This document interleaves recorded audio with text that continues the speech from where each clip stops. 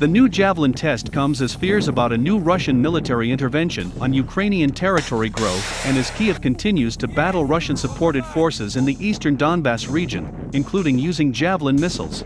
The target was engaged at a distance of around 1 mile, although the missile has a demonstrated ability to hit targets up to nearly 3 miles away in the past.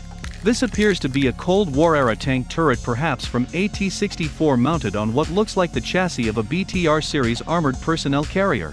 The target on the Ukrainian range was seemingly not fitted with any additional defensive measures, such as explosive reactive armor, ERA, while the metal structures atop a tank turret could potentially interfere with the Javelin's detonation sequence and reduce the probability of a kill.